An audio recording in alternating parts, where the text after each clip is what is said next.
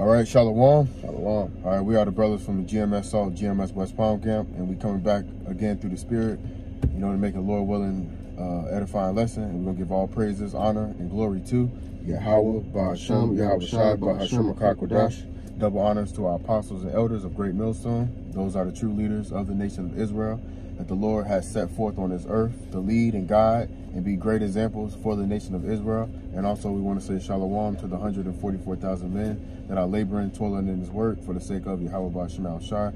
And also we want to say shalom to the innumerable multitude, which consists of the men, women, and children that's believing and that's serving the Lord to the best of their ability. We want to say shalom. Shalom. All right, so through the Spirit, brother and I, we were just chopping it up through the Spirit of power, Yahweh Ba'Hashem Shai. And the Lord was put some inspiration on the brother Gabar. We was talking about how, in learning, we need to be guided. We need the guidance of someone who has the experience of what we're trying to learn when we're ignorant to something. That's just the way the Lord has nature set up. Okay, and ultimately, we need the guidance of the Holy Spirit. And it is the Holy Spirit that guides us to the wisdom, knowledge, and understanding that we have in Yahweh Ba'Hashem Shai. And this work is not of ourselves. It's of Yahweh Ba'Hashem Shai.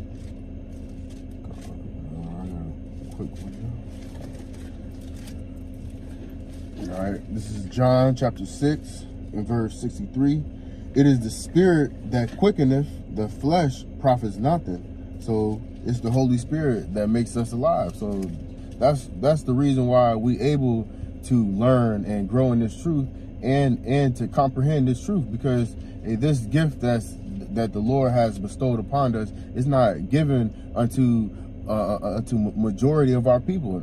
10 out of 10 people that you see, they don't have the Holy Spirit. They're spiritually dead. All right.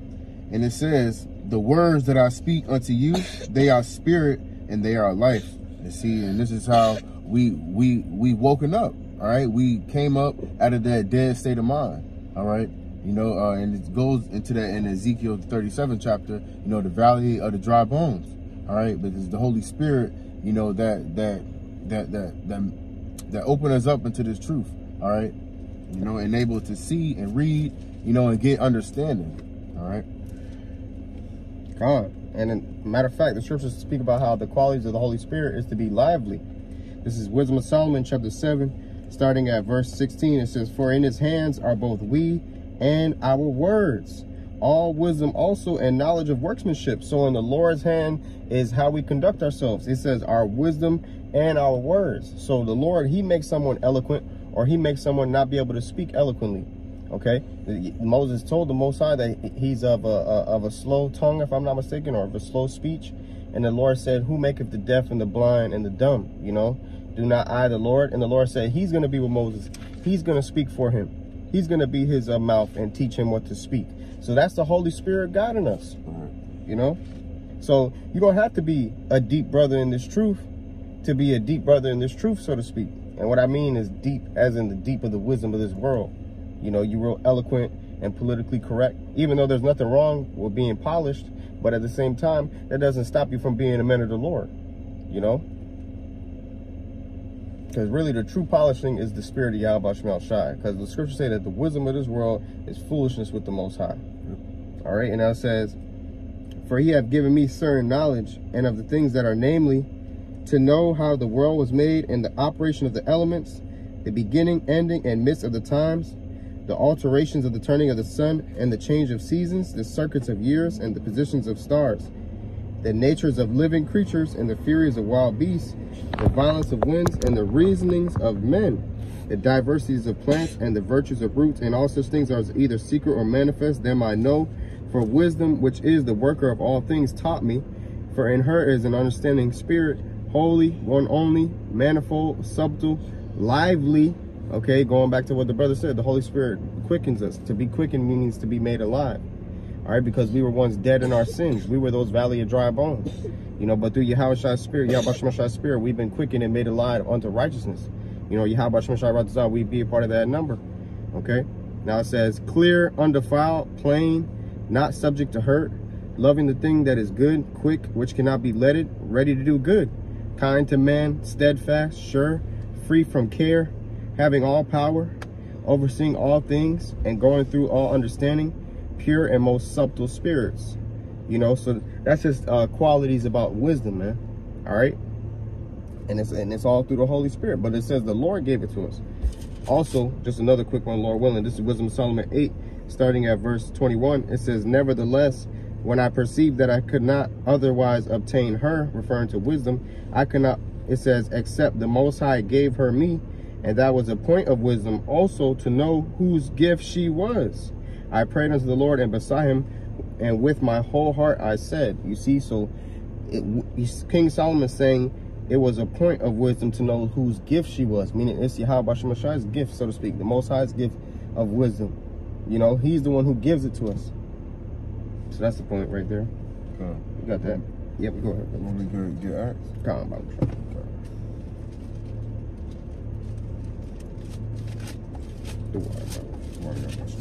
So this is Acts chapter 8 and verse 27, and it reads, and he arose and went and can you start at 26? Call it 26? Yeah, I know. I have it. Call 12. It's Acts 8 and verse 26. And the angel of the Lord spake unto Philip, saying, arise and go toward the south unto the way that goeth down from Jerusalem unto Gaza, which is desert. And he arose and went, and behold, a man of Ethiopia, and eunuch of great authority under Candace, queen of the Ethiopians, who had the charge of all her treasure, and had come to Jerusalem for the worship. Yep. So the Spirit of the Lord sent the angel to talk to Philip to go talk to the Ethiopian eunuch. All right. And it says he came to Jerusalem to worship. He came to Jerusalem during their certain feasts. There's 3 feasts: Feast of Dedication, Feast of Weeks, and it's like the Feast of Dedication, the Feast of Tabernacles, and the Passover. Those are the 3 feasts where we're supposed to go back to Jerusalem and worship. So this goes to show you that the Ethiopian eunuch was a Jake. You know, he was just scattered abroad. Verse 28, was returning and sitting in his chariot, read Isaiah the prophet, which is Isaiah. Verse 29, then the Spirit said unto Philip, go near and join thyself to this chariot. Yeah. So quick point, verse 28, where it says he was reading Isaiah the prophet. That goes to show you that for you Christians who don't believe in the Old Testament, it goes to show you that people in the New Testament was reading out of the Old Testament. Verse 30, and Philip ran thither to him, and heard him read the prophet Isaiah, and said, understandest thou what thou readest? Right. So notice how it said, the Spirit said unto Philip, go near to his chariot. So Philip went near, he asked him if he understood what he was reading in Isaiah. And then this is what the Ethiopian eunuch said back to Philip, man. And he said it's a real humble and spiritual answer. But the point being, it's the Spirit who guided Philip to do that. Go ahead, brother. Verse 31, and he said, how can I, except some man should guide me? And he desired Philip that he would come up and sit with him. Right. So he's saying, how can I understand unless somebody guide me? The Spirit needs to teach us. You know, when you don't know something, you know what I'm saying, you don't know. You need somebody to teach you. You need somebody to show you. That's why the Holy Spirit teaches us. That's why the Lord said in Sirach 18, I get this for edification real quick, Lord willing. You know, Jake be trying to be, you know, it's all through the Spirit though. But Sirach Ecclesiasticus 18 and verse 13, it says, the mercy of man is toward his neighbor, but the mercy of the Lord is upon all flesh. He reproveth, which means you correct somebody. That's what to reprove means, is to teach. And nurtureth, and teacheth, and bringeth again as a shepherd his flock. He hath mercy on them that receive discipline, and that diligently seek after his judgments. You see, so the Lord, he teaches, man. He shows you the right way. You know, he has mercy on you to show you the right way. You know, a lot of dudes in the world, they try to sun you and make you seem like you don't know what you're talking about by being prideful. But what gain is that? You know, the scriptures say we're supposed to do everything to the edification of our neighbor. I'm going to show you that our culture as Israel through the Spirit of Yahweh Shemashai is to teach one, man. You know? Get the next one. God, that's fine. We want to keep going. Nah, it's all. Want to keep going a little bit? Yeah, okay. All right, this is going back to the book of Acts, chapter 8, and I'm gonna read 31 again. And he said, "How can I, except some man should guide me?" And he desired Philip that he would come up and sit with him. The place of the scripture which he read was this: he was led as a sheep to the slaughter, and like a lamb dumb before his shears, so opened he not his mouth. In his humiliation, his judgment was taken away. And who shall declare his generation? For his life is taken from the earth. And that was basically talking about Yahweh Shai. You know, Yahweh Shai, he was that sacrificial lamb for us. That's why we have this wisdom, knowledge, understanding. Because of Yahweh Shai's death, he unlocked the seals. It tells that in Revelation, the 5th chapter. We could go to the next scripture. All right, God. All right, we're going to go to the book of John, chapter 14.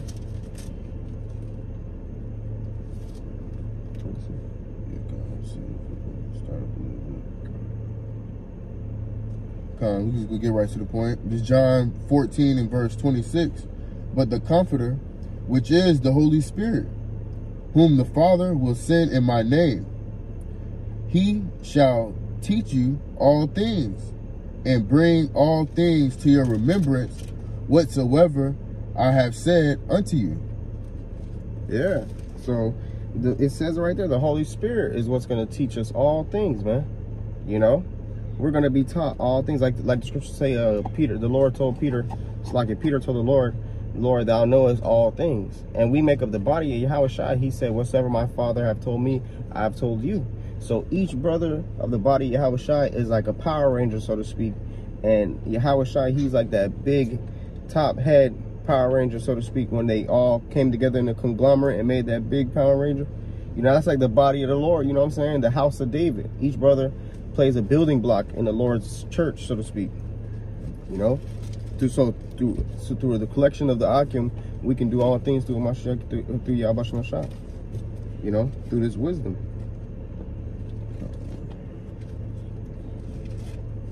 This is the book of Philippians, chapter 2, and start at 12. Wherefore, my beloved, as ye have always obeyed, not as in my presence only, but now much more in my absence, work out your own salvation with fear and trembling. For it is the Most High which worketh in you, both to will and to do of his good pleasure. That's right, man. So we're supposed to work out our own salvation, man. Okay? With fear and trembling. All right? And it's Yahweh Bashmel Shai's spirit within us to do of his good will and pleasure. It's not of ourselves. So it's the Holy Spirit guiding us. And I do want to pull out this precept real quick. This is Wisdom of Solomon, chapter 1 and verse 4. For into a malicious soul wisdom shall not enter, nor dwell in the body that is subject unto sin. All right, and that's why the Lord says we got to make our body a living sacrifice, because the Holy Spirit is not dwelling inside, you know, a man that's eating pork, eating shrimp, crab, lobster, eating abominations. You know, you smoking weed, you're smoking cigarettes. All right. This is why it's important, you know, to take care of your temple, because this is where the Holy Spirit is dwelling in. All right, and I'm gonna read verse.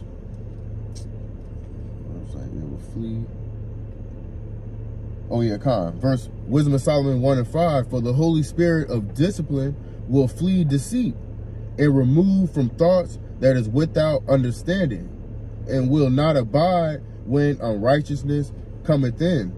You see, so hey, we got to take care of our temple.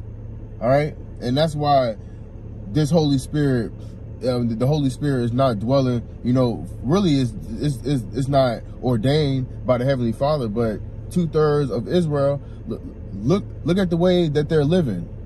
Look at the way that they're taking care of that temple. All right, I just want to say that real quick. That was your point, brother, because that's the spirit. Because literally, I was just writing down Wisdom Solomon 1:5, so that was the spirit that you brought that in. Yep. All right, you get the next one, Philippians. Sure. This is the book of Philippians, chapter 4, and verse 13. I can do all things through Yahushua of Mashiach, which strengthens me. That's right. We can do all things. So going back to what? The Holy Spirit will teach you all things. We can do all things through Yahushua. The scriptures say that we have an unction from the Holy One, and we know all things. All right. What precept is that? I'm going to look that up. Lord willing. I think it's 1 John. 1 John 2:20. You mind reading that? Yep.